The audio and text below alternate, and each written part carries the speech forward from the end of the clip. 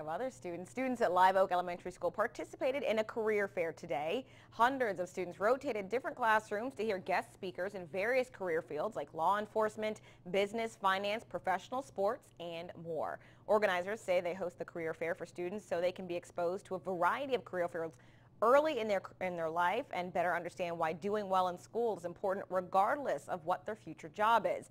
And we would like to thank Live Oak for hosting Fox 31 and allowing us to talk about news and weather.